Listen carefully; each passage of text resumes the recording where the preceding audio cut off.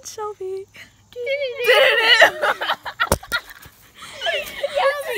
And we're the cousins. The dog won't be quiet. Hello. Welcome to a video that you definitely saw the title of, and my dog won't stop. But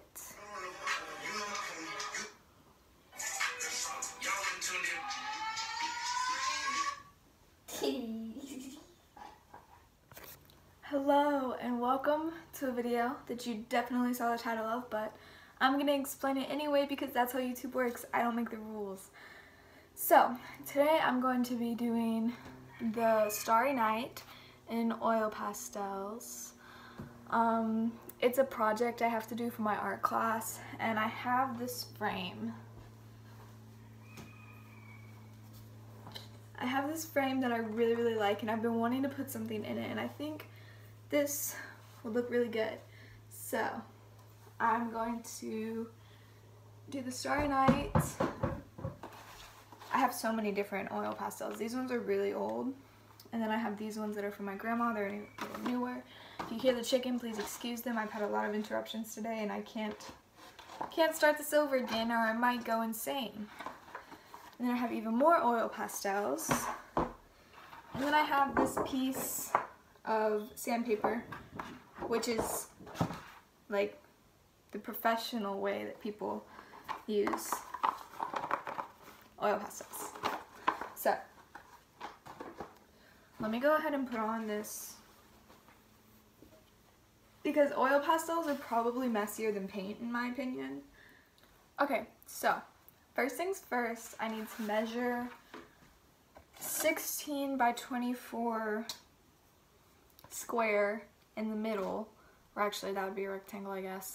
Rectangle in the middle, because that is the length of the frame if we want it to fit. So I'm gonna quickly do that, and then we'll get back here to you. Yes, I have successfully measured out a 16 by 24 rectangle that fits into the frame. It's not like perfectly even or anything, but there's a little room around all the sides. It works. It's close enough. There's not much more preparation I have to do, so I'm gonna turn on a podcast and I'm just gonna try and knock this out because today's Wednesday and this is due Friday. So I will record whenever you see me record next.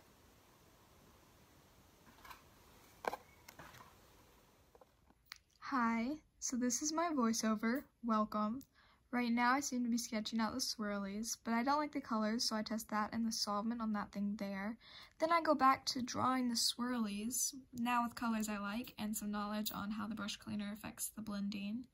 By the way, these 2 minutes of your life were actually like 2 to 3 hours of my life. I'm not complaining, I swear, I'm not complaining.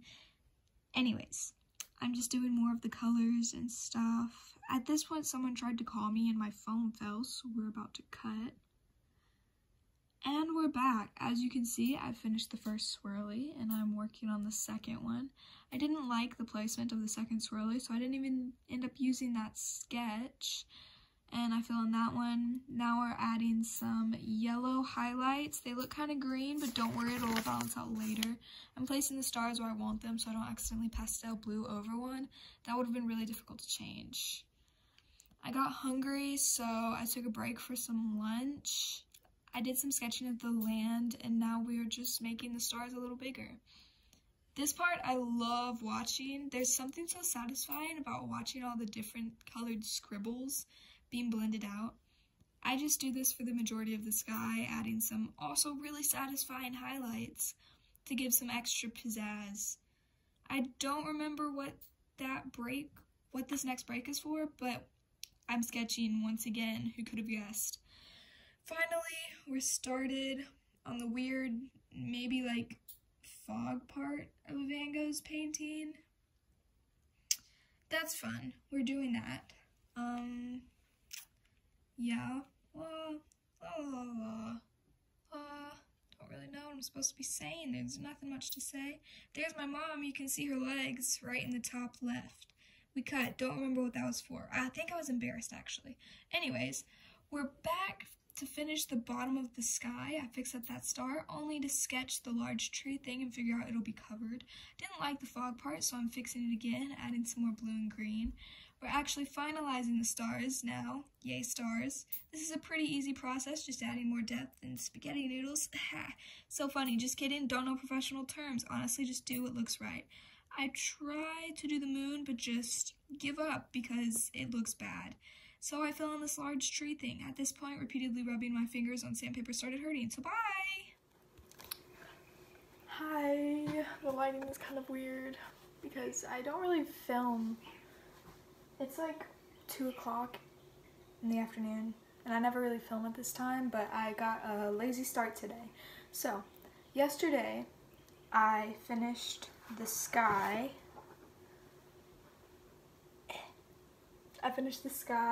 Except for this one star in the right top corner. Haven't finished that yet, but I'm gonna go back and get it.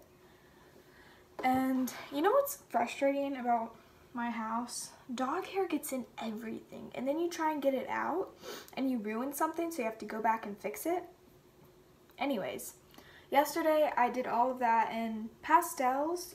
I'm doing it on like a sandpaper material, and you have to like rub it in with your finger. You could use like tissue paper or something, but I just don't like using it because I don't really think it does it as well as with your finger. But I rubbed 2 of my fingers raw. It's like, it almost feels like when you eat too much sour candy and your taste buds hurt. That's what it feels like, but like for your finger taste buds, you know? Anyways, that's why I have 2 band-aids on these 2 fingers, and I'm working on ruining the 3rd finger here. So, also, in case anyone was wondering, I've been using, this is what I was using the paintbrushes for.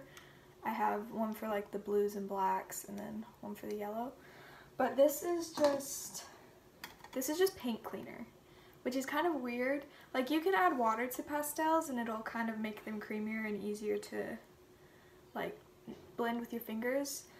And I didn't use water, I used brush cleaner, and it worked really, really well. It kind of like takes the paint out of your fingers a little bit. Sorry, there's a hair on my painting and it's really bothering me. It's not a painting, I don't know what to call it, a pastel? It's a pastel. But anyways, I'm kind of liking how it looks. I went for a more blended look than Van Gogh did, but he was also using like actual paint, I think. And if you see his in person, it's like built up. It's almost like 3D, like you could, obviously you could touch it, it's real, but like you're not, anyway, it's like built up to get like the effect of like the different colors, because with just pastels, they blend so much that you just get a lot of green, which is fine, but it's not really what the Van Gogh's looks like. So you get kind of the idea with this, but I'm gonna try and finish the lower half of this, which is like the mountains and the little make-believe village he did, which I'm not sure that I have room to do the village, and if I don't, I really don't want to do it because that seems like the hardest part. So if I don't have enough room, I'm not gonna crunch it on the page because I don't even really care about it. I just like the sky. So that's that. I think that's everything. Also, I was using Q-tips to get around the edges. Not that anyone cares. So yeah, I'm gonna try and finish the, like, I never really understood the moon, I guess, the sun. I think this is like early in the morning, right when the sun's starting to rise, so maybe it's the sun. I'm not sure. But I'm gonna try and finish that and then finish the lower half of this, and then we'll clean the frame. Let's get into it. This is day 2's voiceover. Hello. Today we start strong, trying to redeem the moon. Now I'm fixing up the edges of the black thing and then start working on the ground. I ended up making my piece too large, cutting off all of the little village. I was dreading having to do detail work with pastels in the first place, so I really don't even care. These mountains were hard enough to figure out. I also find this super satisfying to watch. My fingers were hurting bad, so I took a break for some beef jerky. When I came back, I finished the mountains and started on this weird stretch of land at the bottom. I found the colors really hard to get right, yet somehow it turned decent, I think. with the ground basically done, I did the top of the church. Thankfully, because I had accidentally cut everything else out, filled in the last blank, and voila. Okay, so I've just finished it. I'm not going to show you right now. I'm going to wait for it to dry. And I'm going to cut the excess. Going to cut the excess off the sides. And I'm going to clean the frame. And then we'll have a final reveal. I'm excited. I think it turned out okay. I guess we'll see. You can be the judge of how good it is, I guess. Okay, I have cut out the excess like I said I would, and I have cleaned the frame. So thank you for watching. If you're still here and you're listening, thank you, and cue the montage. Bye.